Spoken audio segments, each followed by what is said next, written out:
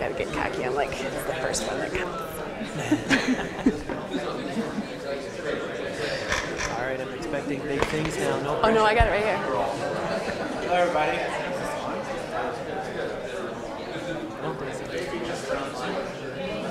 No, I was told it was for them. No, I just turned it on. Hello, everybody. If we can get started. Thank you for coming tonight. My name is Jim Stevens, not Carl Dobman, as the program says. I'm chair of the architecture department and a faculty member here in the Department of Architecture. I'm excited tonight. This is the third lecture in our department and college lecture series for the semester, and so far they've been really great, and I'm looking forward to the one tonight. But the one tonight is kind of special to our department specifically, as it's honoring our next distinguished alumni from the Department of Architecture. And this is a really wonderful program where our board of alumni from the college and the department select among their peers somebody they would like to honor each year. And as a part of that, we host a lecture and a reception afterwards. So tonight is that night, and we're quite excited about it. But I'm not going to steal the thunder of introducing that person. I'm going to leave that to Megan Martin Campbell, who is currently the chair of the Alumni Association from the Department of Architecture. So Megan, if you'd like to come up and make that intro.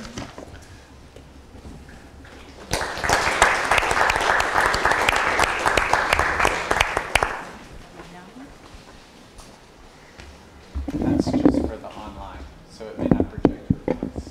Okay. Can you hear me? Yes. Can you hear me? Yeah. All right. Well, thank you, Jim, for that introduction. As Jim mentioned, I am this year's chair of the College of Architecture and Design Alumni Cabinet. Our cabinet is made up of 9 alumni volunteers elected by their peers, who each serve a 3-year term.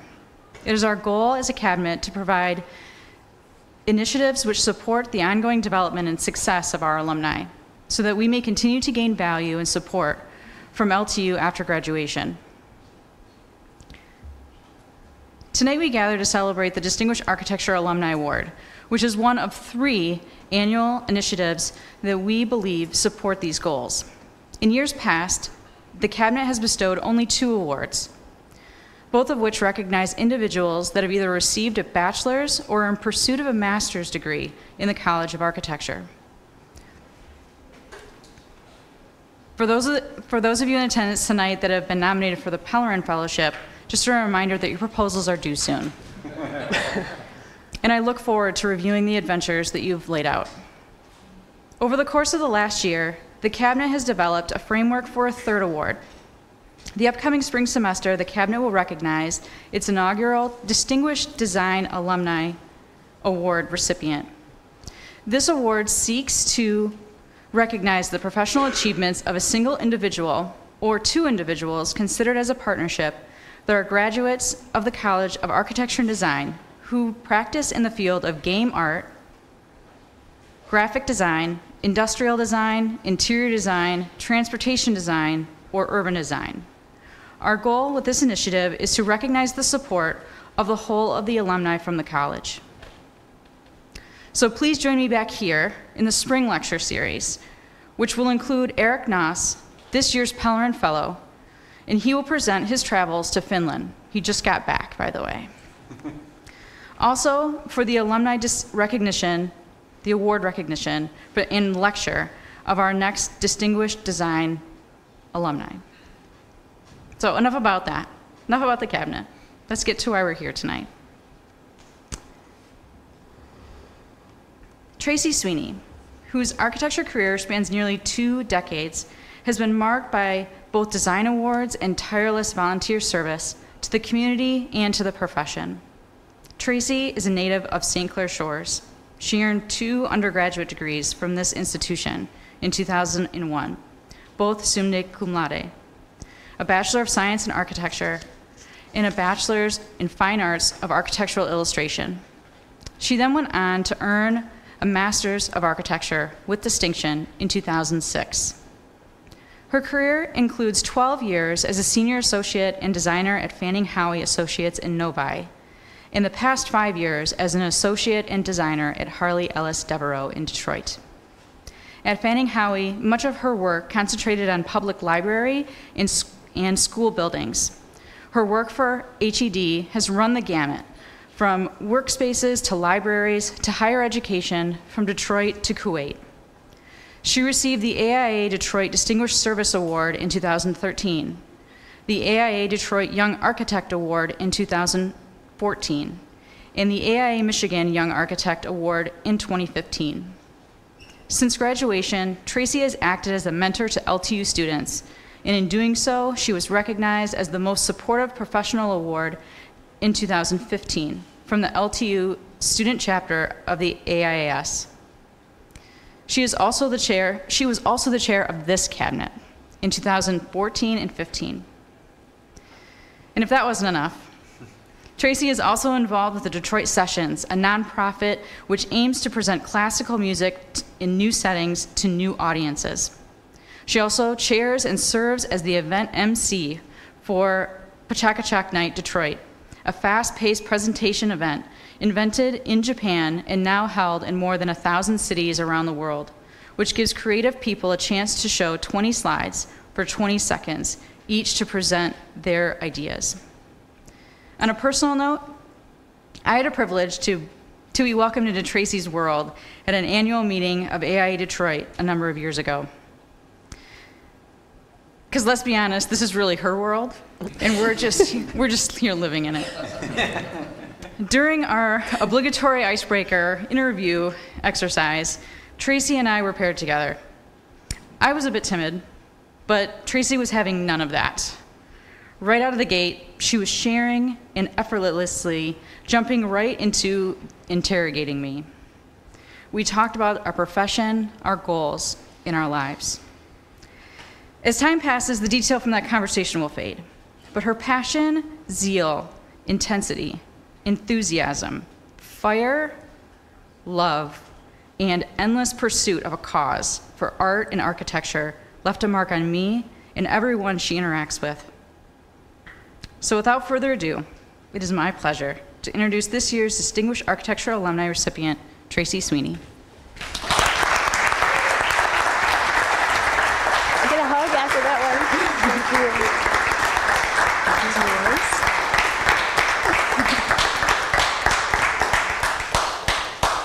Okay, so I'm testing to make sure everybody can hear me on the mic. Okay, good. Wow. It's always a bit of a challenge to start after an introduction like that. I'm going to switch over to the other presentation. Oops. Where'd it go? Thank you. Ooh, that was the really hard part, right? Should all be easy from here?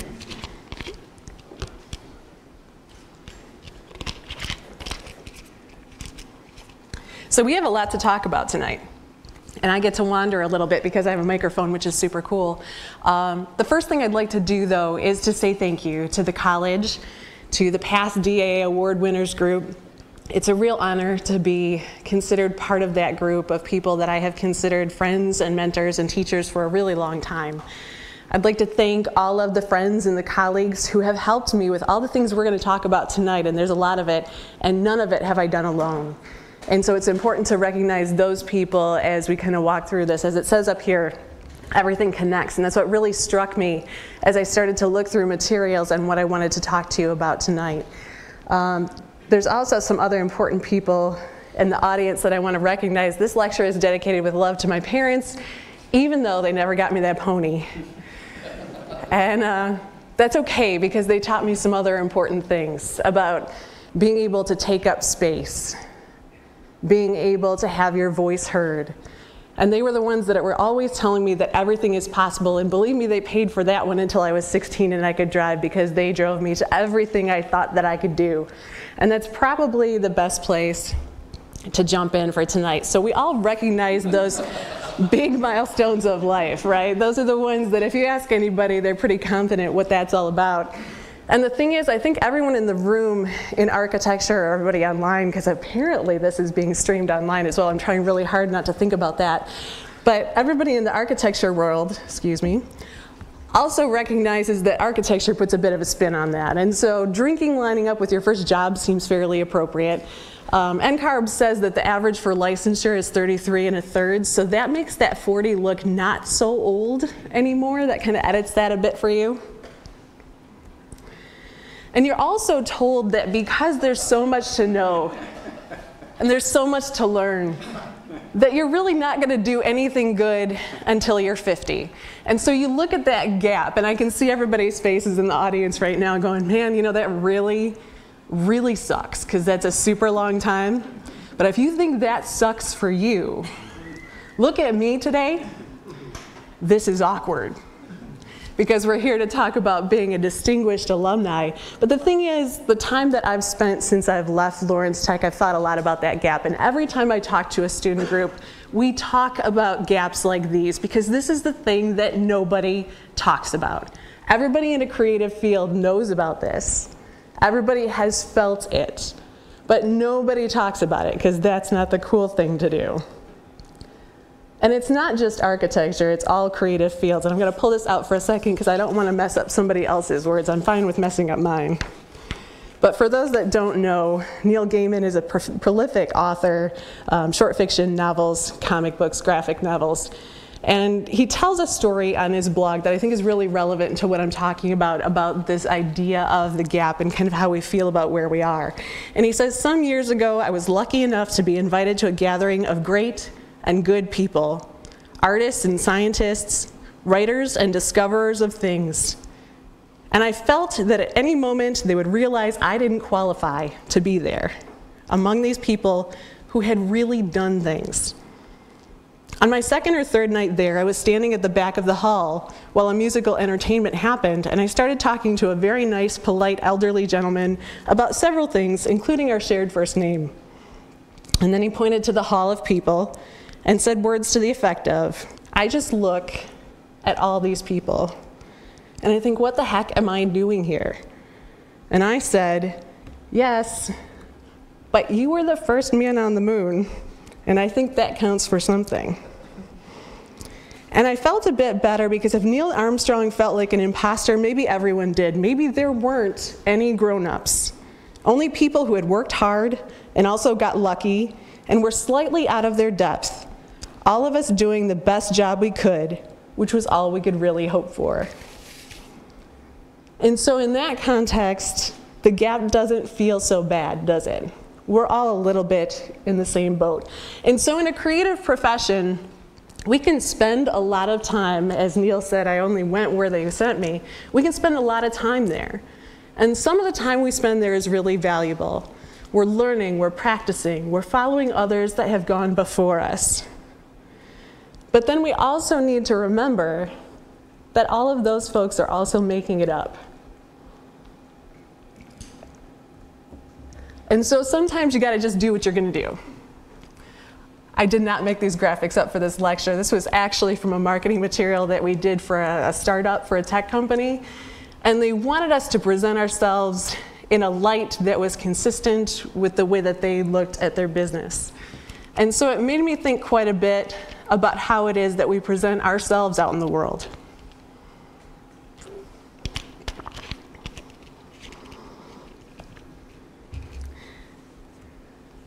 And so the idea is you should mind the gap. There is something about that there. But also realize that on a fairly regular basis, trains come along. And if you time it right, you can step right over the gap and just get going. And here's one of those trains now. So I'm fairly confident that there's very few stories where anything really significant happened on the Detroit People Mover. Pretty sure. But have you ever been in a situation where you had a room full of very creative, very motivated people that weren't 100% sure they trusted each other or what they were about to do? My story about the People Mover starts there. We were in a position where we had a room full of AIA members and also registered architects who had chosen not to be a part of the AIA, and people from creative professions all around Detroit. And we were trying to find ways that we had things in common instead of the things that we usually argued about. And we said, let's brainstorm something that we can all do together. And so the usual charrette-style brainstorming session started, and everybody was competing to come up with an idea that was slightly more ridiculous than the one before, mostly under the thought that if the idea was just ridiculous enough, we might be able to stop with that meeting and not ever actually make anything happen. I forget who it was now that said, well, why don't we make the people mover relevant? And nobody really knew what that meant. But that was the one that we settled on because it seemed like the most impossible of all the ideas. And we thought about it for a while, and what that turned into was something called the People Mover Architecture Conference. As we talked about it more, there was the idea that, hey, maybe in the stations we could do presentations for the people that come through, and then everybody laughed and said, there's no one coming through, that's not going to work. It also just didn't quite seem challenging enough. And so what we decided was that we were going to be the first architecture conference in motion, and the conference would actually be on the trains. And so we were proving to ourselves that number one, we could do that, and number two, more importantly, that we could do that together. As we got into it, of course, we looked at our resources, and they were slim. We had Scott playing someone else's ukulele. We had a budget of about maybe $50 that we had scrapped together, and so we printed some signs and put them on yardsticks. We got Party City's finest leis, and by finest, I do mean cheapest. And then we took a good look at what we had to work with in terms of the people mover, because that was the thing that we were really after. We did make some contact with the appropriate authorities, but beyond that, we did a lot of rides on the people mover. We were timing the time between stations. We were looking at the assets and the space that was available at each of the stations. What might we be able to do with that? And thinking about what would it actually mean to move a group of people around, of course, a group of people that we had invited, but a group of people along with whoever happened to have wandered onto the people mover that day. And as we thought about the logistics of it, we kind of realized that the easy thing to do would be to put the people on the trains and switch out the presenters.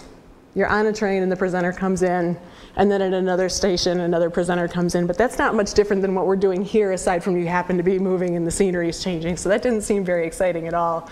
What we ended up deciding to do was to figure out a way to move the people. The presenters stayed in place, and the added excitement of trying to get a whole group of people on and off the trains at different places, get them off the train, give them a snack, because we were sponsored by Kind Bars. That was the one bit of blessing that we had in terms of resources.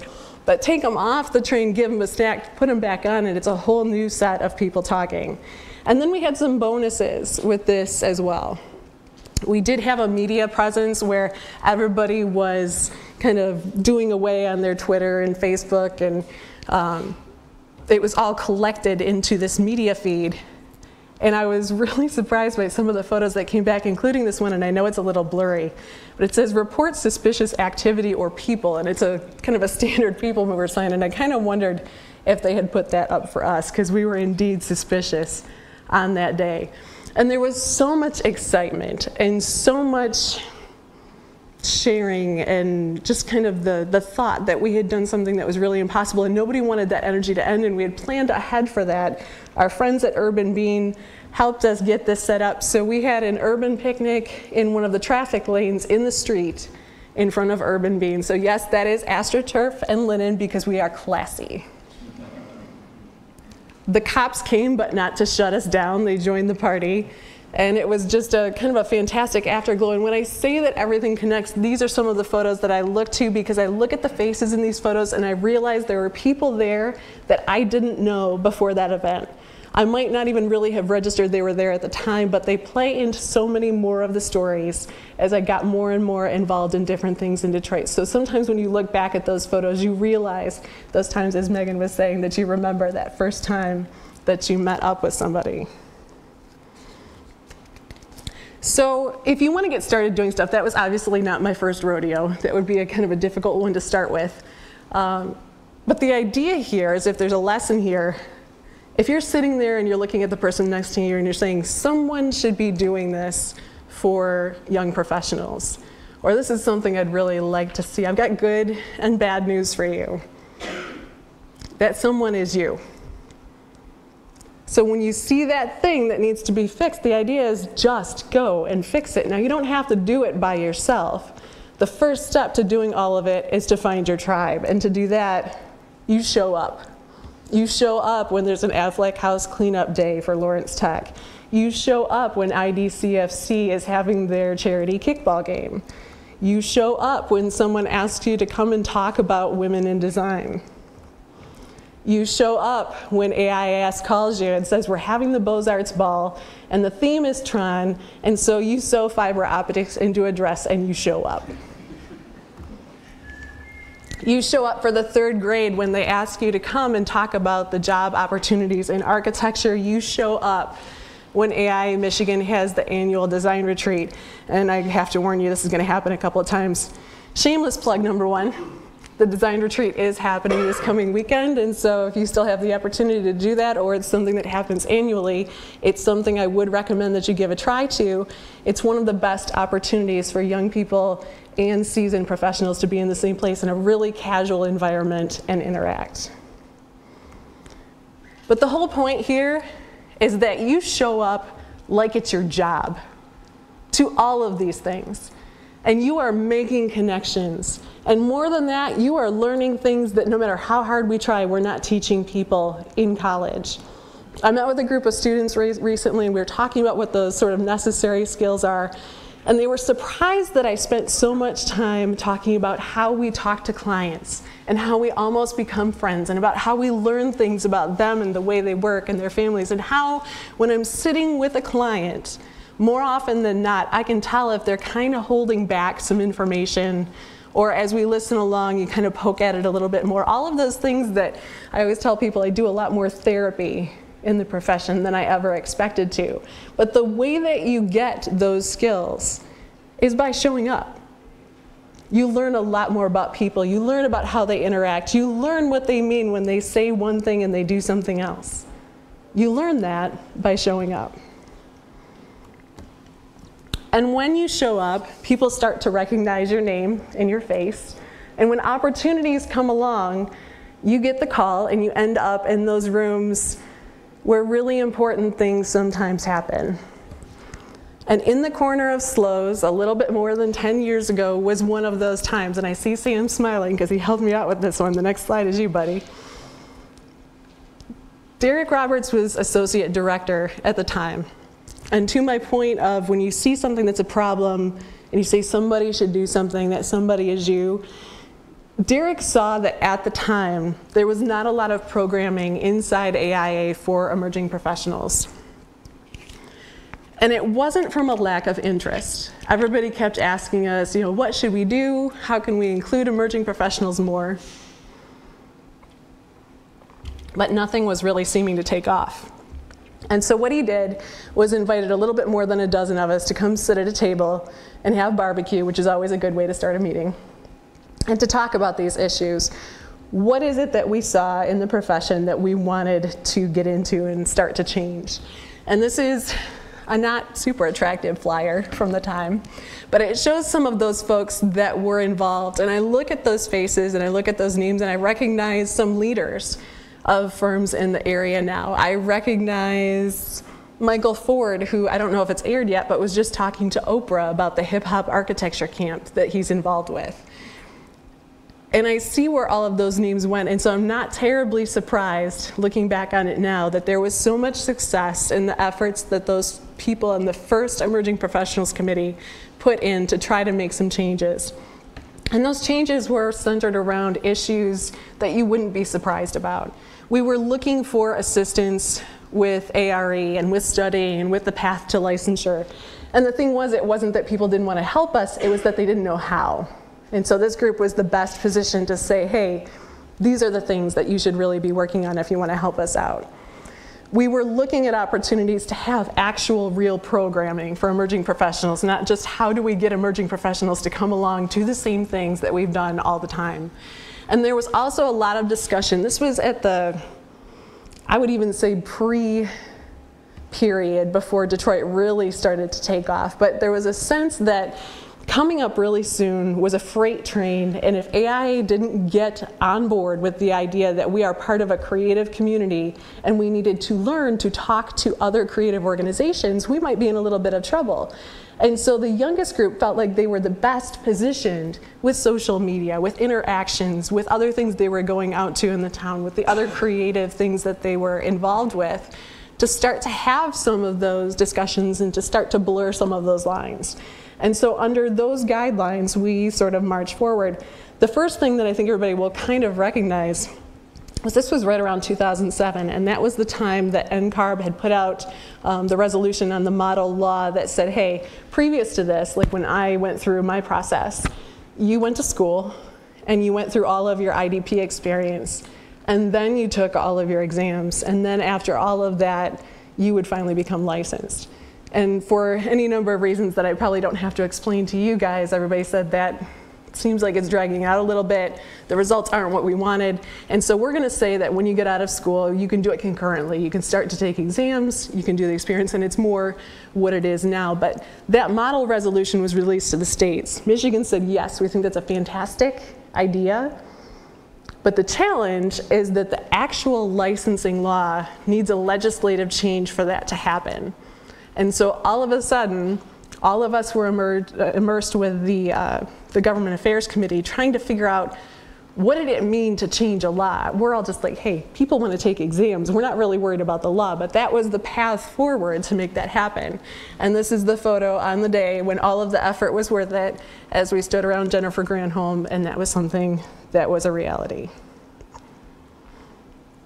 One of the things I'm really proud of at that very first meeting at SLOS was there was a new thing called Pachakcha that had started up in Tokyo at a firm out there. And their goal was to be able to get a bunch of creative people in a room and just have talks about inspiration. The thing is, when you give an architect a microphone, like you guys gave one to me tonight, it's really tough to get it back. And so they started this 20 slides, 20 seconds each format, which means each presenter only gets 6 minutes and 40 seconds. 20 slides over that time to tell a story about what they're working on, their inspirations, something that they did that day. It just has to be something creative. And so at that first meeting at SLOS, I said, if we are trying to create a platform where emerging professionals have a voice, and if we're trying to create a place where architects and interiors and sculptors and photographers and all the other creative things that are happening in Detroit come together to celebrate that, and if at the same time we're also trying to create reasons why people would go to Detroit and try out new venues, and of course that's not something that we have to force too hard now, but 10 years ago it really was. This is a solution that does several things all at once, and those are my favorite kinds of solutions. And so we started back then, and so shameless plug number 2. We're now on volume 36, so that took off pretty well. October 17th will be at Hunt Street Station. The call for presenters is still open. I'm looking at you guys. So all you have to do is send an email to pkndetroit@gmail.com with your name, contact information, a couple of images, and a short description, and you can be considered for a presentation spot at volume 36. Plug over.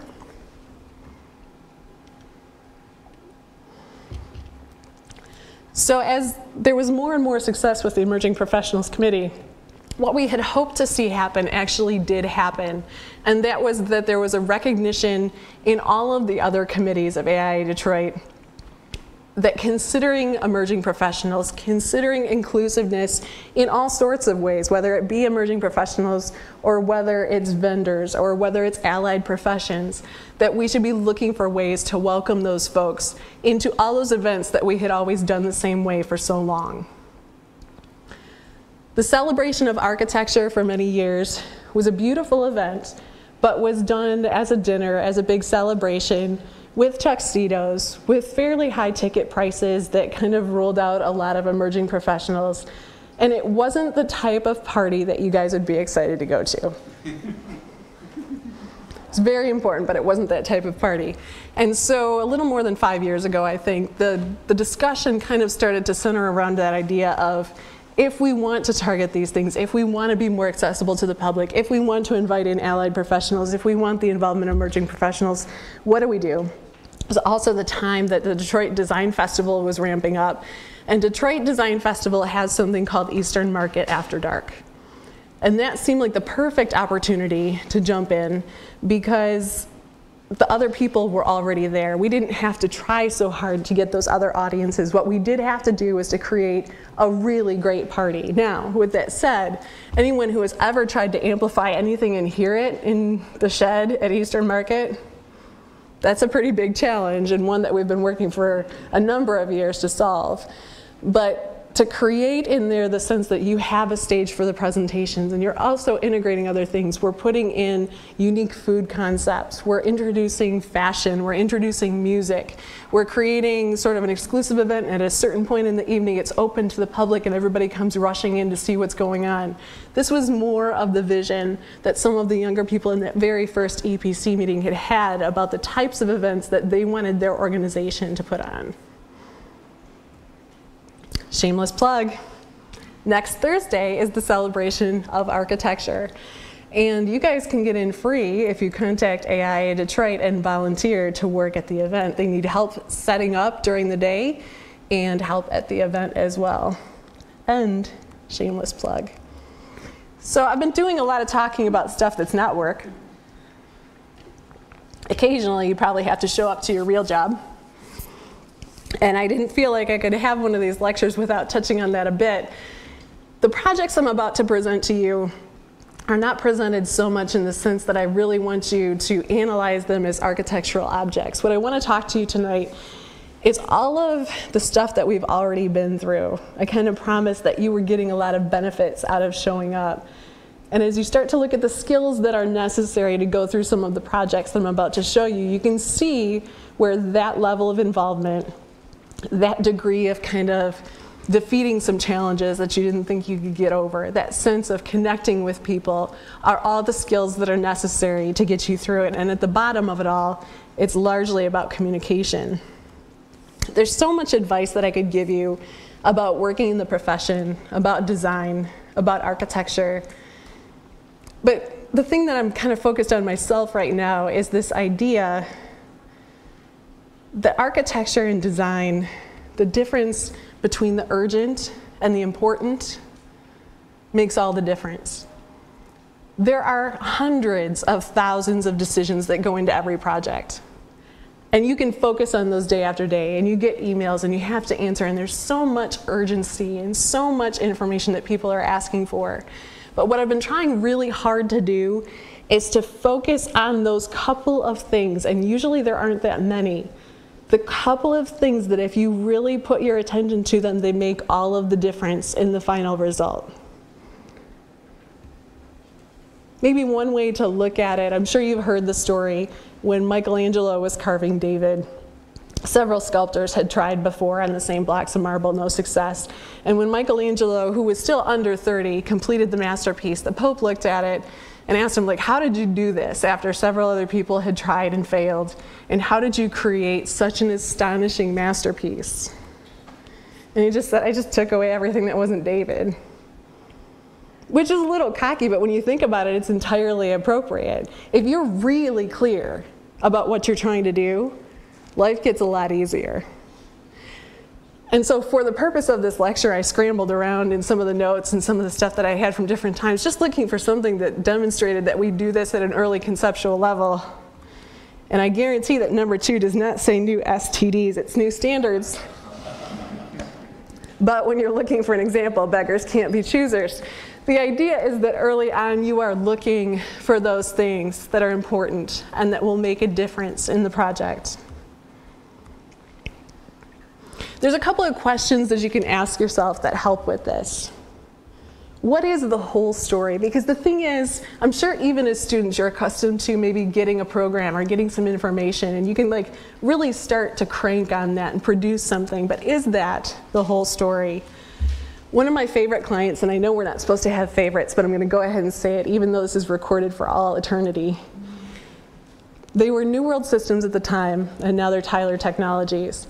And these guys are computer programmers. And so the first day that we went in there, they are problem solvers. And so they walked us up to a couple of boards, and they said, look, guys, it's all figured out. And in a way, it kind of was. Like, they had done a lot of thought about what they needed and who was there and how much space all of it would take. And my personal favorite is this one right here, if we zoom in a little bit. Right at the edge of the board were all of these shapes. And we were like, yeah, what do you guys know? And we looked at this and we saw that shapes were associated with square footage sizes. And we're like, okay, I get that. And you've got a number over there. But then they said, no, you don't understand. A circle has only one line. And so that room is for one person. And a square has 4. And so that room is for 4 people. And as we dug into it, there was so much information in this stuff that they had put together. And they had spent so much time on it and so much analysis. And their faces fell when I said, okay, you're halfway there. Because they were really sure that they had figured all of it out. And they said, what do you mean? What's missing? Like, everything is here. I promise you, all the numbers add up. And everything fits and it's good. And I said, I know. But I want you guys to be really proud of this when it's done. And so what I need to ask you is, I've got all the numbers. I know everybody that needs to fit in there. But what do you want it to feel like? Who are you guys? When somebody walks in, what do you want this space to tell them? And what they told me, after only the briefest of pauses, was Tron-like. And I was super excited because I already had that dress. It was awesome. But we started to talk a little bit more about what that would mean. And they told me, they said, we really want this idea of Tron-like, but the problem is we do software for municipalities, and a lot of our clients wouldn't be so sure about it if we were too fancy, or we were too edgy, or it was a little bit too much off the wall. And we're really attached to this idea of having something cool. We want something great for our people, but how do we reconcile those two things? And so we started to play this game with each other of, what could we sort of sneak into the design that if I didn't tell you Tron-like, you might not have picked up on, but that they would know. And so they would have kind of a secret code among those that worked there, and they would know something that nobody else did. And so we thought about what Tron meant, and we're thinking about speed and linearity and long lines and, of course, the light, because you can't get away from those lines of light. And that was right about the time that all the manufacturers came out with those continuous light fixtures, and we knew that we really had a handle on something that we could use for them. So here, we've cut back into a typical suburban office building and really cut their lobby back and created something very transparent and very welcoming that you wouldn't expect otherwise. And then that light that comes from the lobby zooms back into the center of that space and does the predictable Tron thing and goes across the ceiling and then bends down the wall. They know what that's all about, and I think by now we've seen that in a number of other places, but at the time, it was the super coolest thing they've ever seen. And the challenge with this office building was that their ground floor spaces were about half of the first floor, and then the rest of their offices were on 4 and 5, so there was this big disconnect. So of course we took that same language and put it in the elevator lobbies of the different floors so that they would have that sense of continuity as they went from place to place. And once we had developed that language and we kind of understood how you apply it in sort of these super secret ways, we started to talk about their culture, and they really were the kind of team that wanted to all come around a big table. And so this one was dubbed the BAT by the client. It shows up on the drawings as the BAT, and that stands for Big Ass Table. And they're super proud of that, so proud in fact that they had the whole team on the day that it was built crawl underneath and sign it as a testament to kind of the teamwork that had gone into the project. And those are the kinds of things that mean so much to me as a designer, that we got it right and that they felt like this was their space.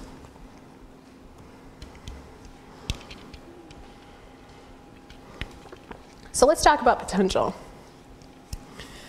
Potential is a little bit the designer's superpower, because what we forget is that other people look at things and can't necessarily see the future condition. We look at them and we can kind of imagine what something could be like. We sometimes get hung up on the idea that we think of potential as the thing that happens up until the building gets built, and don't think about the potential of it after. And there's two examples here that kind of handle each one of those conditions. The first one, you guys will recognize this building down the road. I can't tell you too much about everything that we've been working on over there because we have a developer who is asking us to do test fits for different clients. And of course, most of those test fits have a lot of logos and a lot of things that identify who might be considering that building. So we can't talk about that today. But I wanted to show this one from the standpoint that if you notice, very little has been done to this architecturally. And I want you guys to think about that. What we did, though, is activated it with light. We activated it with human stories. You look at this and you can begin to imagine what's happening inside the building. We showed a couple of umbrellas on sort of that mid-level roof walkway. And that's shorthand in the human brain for like, hey, I'm gonna go out there, I'm gonna have a coffee, we're gonna do some work, it's gonna be a fun place to be.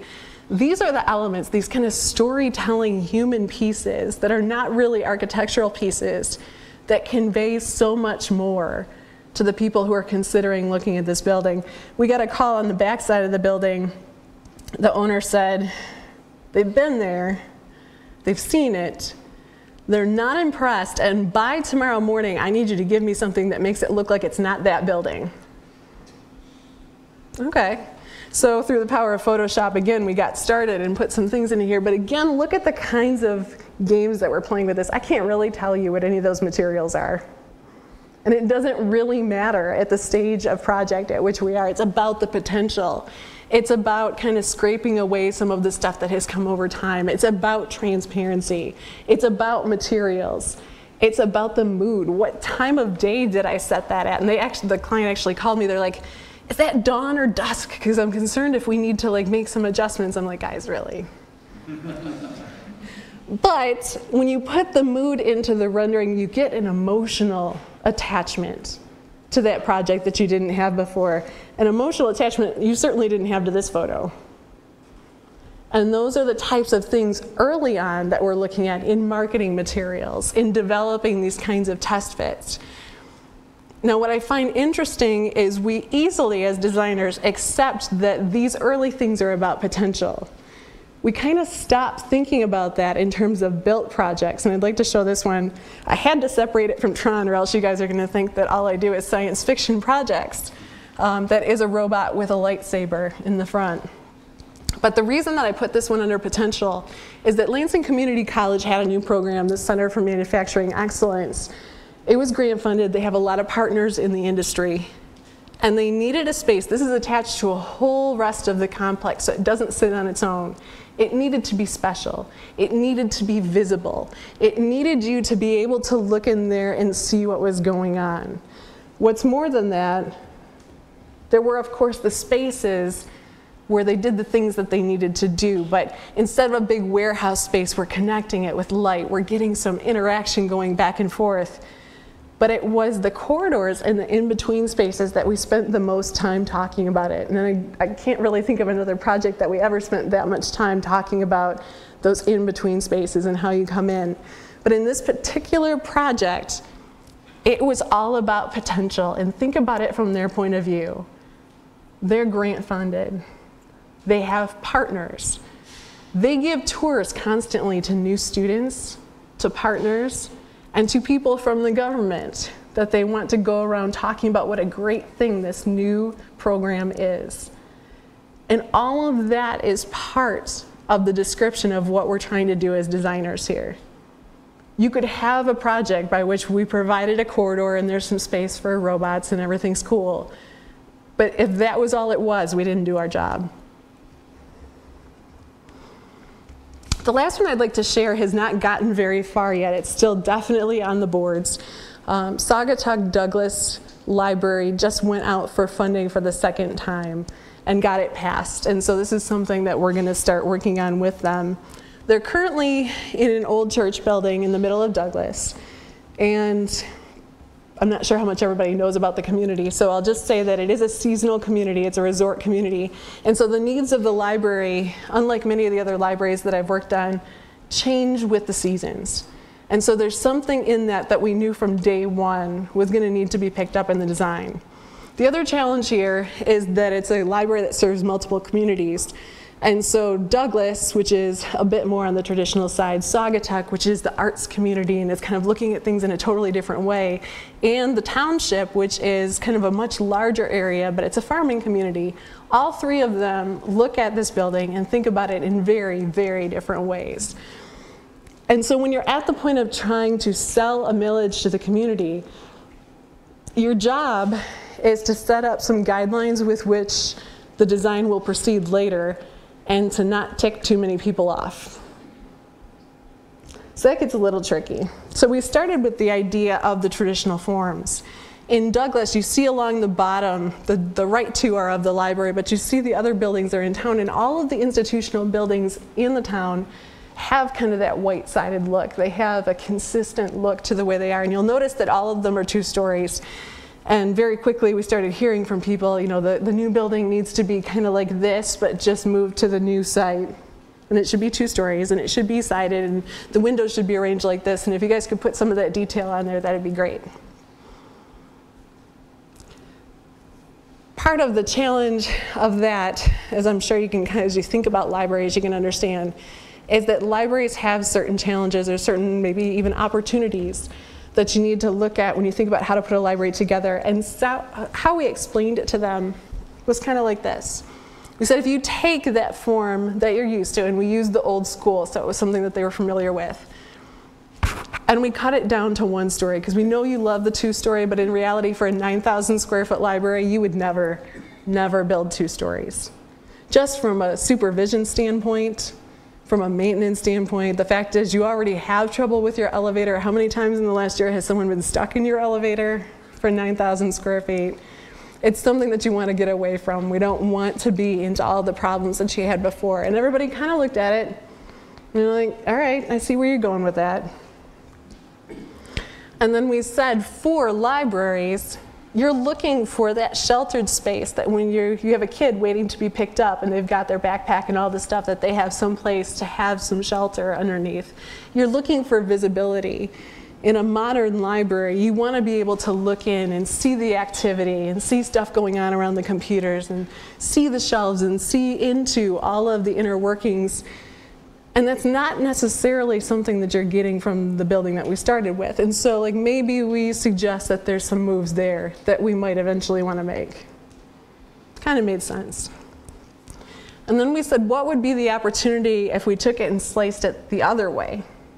And so you're not necessarily seeing from the front what I'm doing here, but we get the opportunity to bring some daylight into the heart of the building. You get the opportunity to create a shift that maybe if you keep the roof a little longer, here's a portion of the plan. Up on the top there, on the right-hand side is their program room. I talked earlier about how this is a seasonal community. And so the idea is that in the summer, they have really, really huge programs. This is when all the kids come rushing in. This is where the hugest story times happen. This is where, when the resort community is full and you've got clubs and you've got all of those types of things, the need for a room is so much bigger, but I don't need a room that's that big all year long. And so by extending the roof kind of along that shift, we get the opportunity to have half of our program space indoors, which is appropriately sized for the winter months, and half of it outside. And then we can play some games with that glass in between. Is it something that it's a wall that completely removes itself? Or is it something like this that there's just visibility back and forth? And this one simple move, the efficiency of it, kind of how much it made sense when you explained that it was really tailored to the community and the way that they used the library. It was a move like this that got that yes vote. And so as much as this is a rendered view of what a building could look like, it's not really necessarily intended to be the end product, but it's intended to stand in for a series of decisions that would both have a building that feels like it belongs, but answer the needs of modern service and answer the needs that everybody else is saying that, you know, we need this to feel like it's open to the community. We need this to feel like it's a part of who we are now. So, last thing. Let's talk about the care and feeding of designers. Because we never overwork. We never do all-nighters.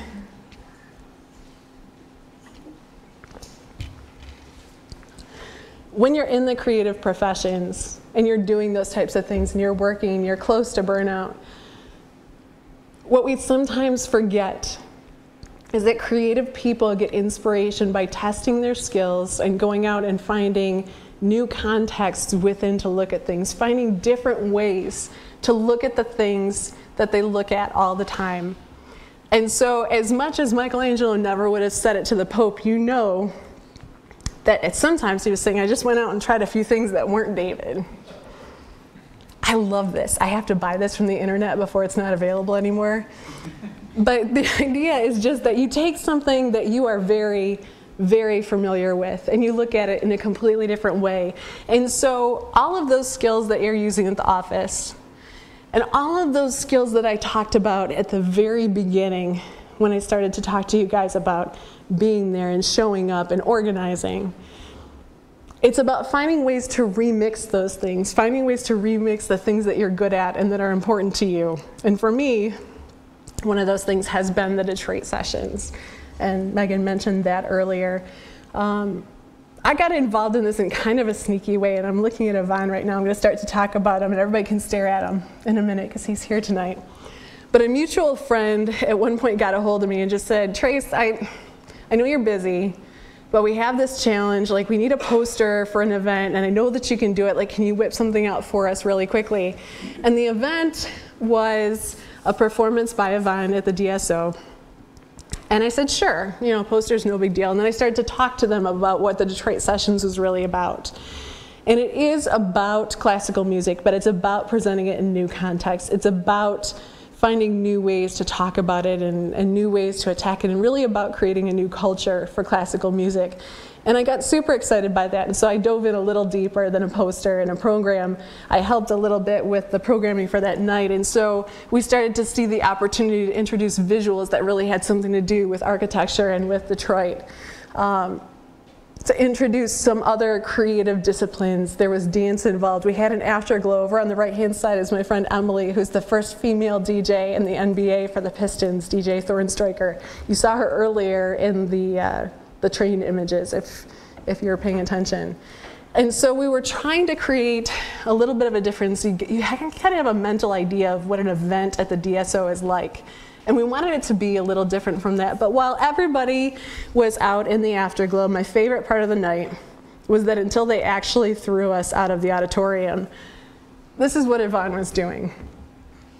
And so the idea of taking classical music and reaching entirely new audiences, just looking at the faces of those kids and understanding what would it mean to you if the thing that you wanted to do most in the world like this, that someone said, come up on the stage of Orchestra Hall and play the piano.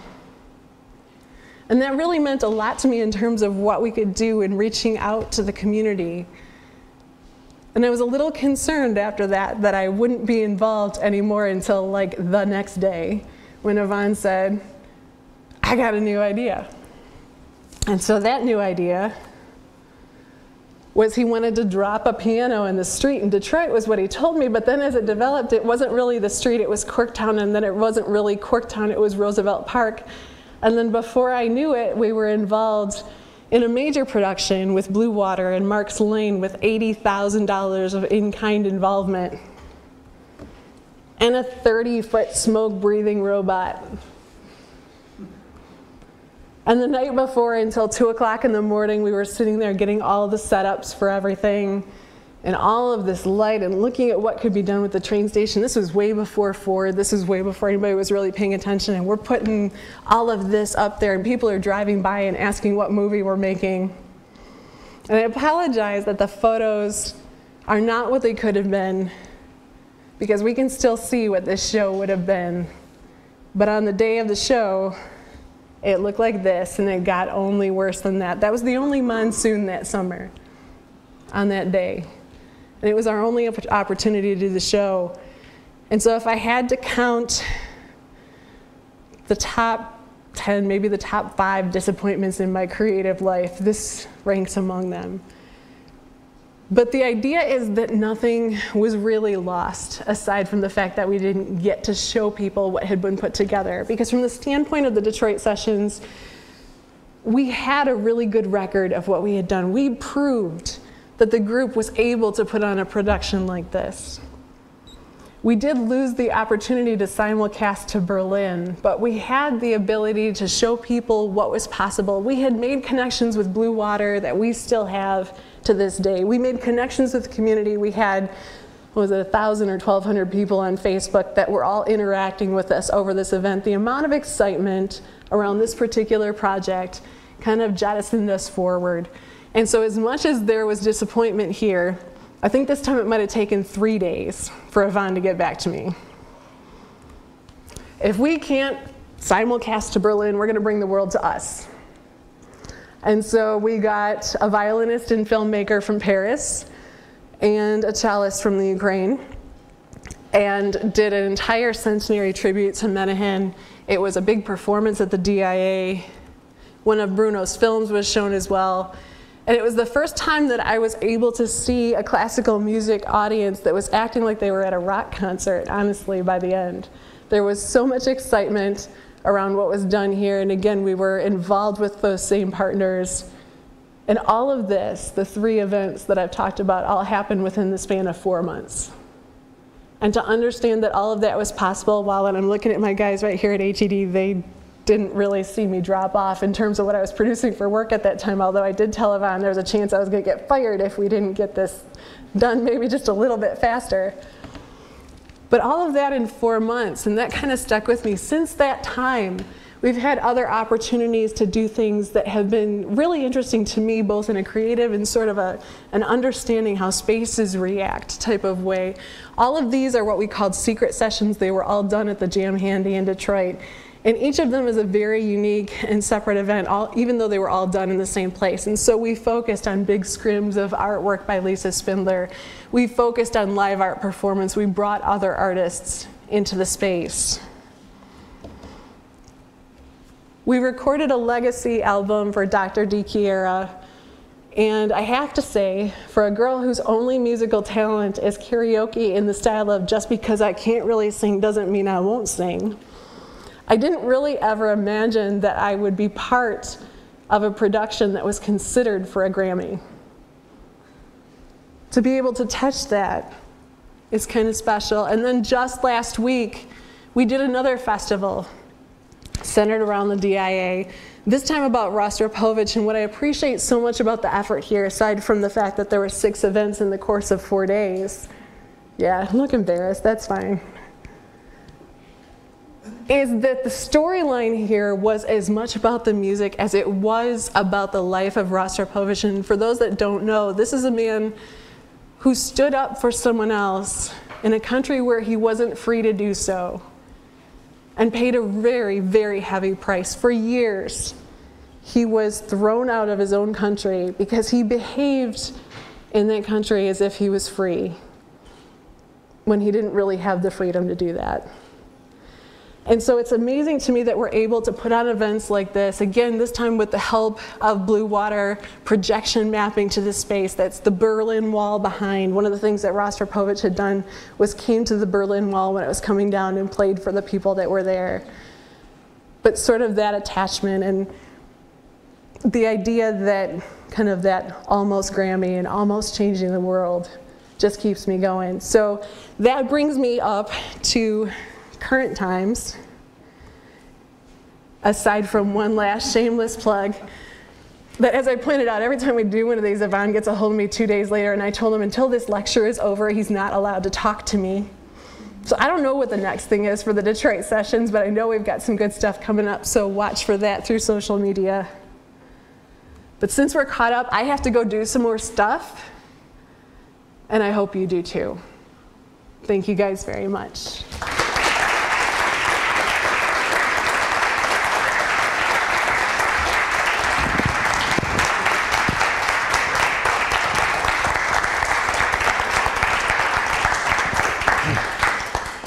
Okay, so I just need to know when you sleep, because I feel like such an underachiever at this point. I guess we do have just a couple minutes for questions. We are going to have a little time and a reception in the Brick Rally following, but if anybody has any immediate questions, I can take those now. question. Yeah, I know. But first I need to ask the question. Questions? Well, we have one more thing to present to you, and then we're going to all go have some refreshments. But really quick to set it up so you know what it is. Me personally, I'm not a collector. I actually shun collection because I don't want stuff.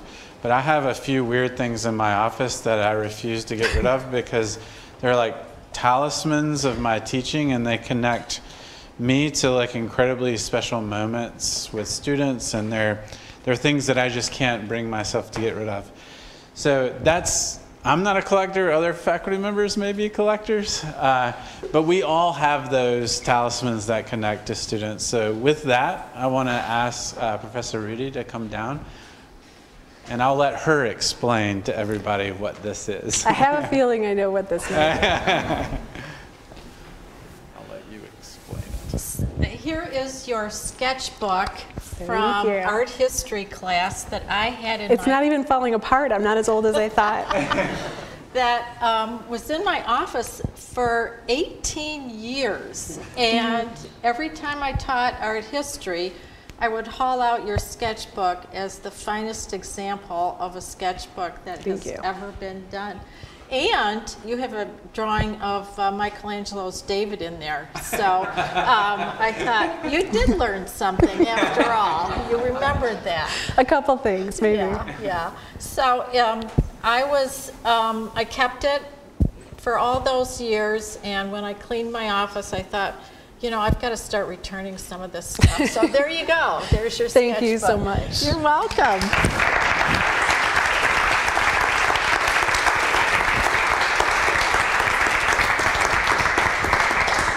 So please join us in the Brick Gallery, which is directly across on the other side of the building, and we're going to have refreshments, and you can see pinned up on the wall some of Tracy's work. And thank you again, Tracy. It was fantastic. Thank you,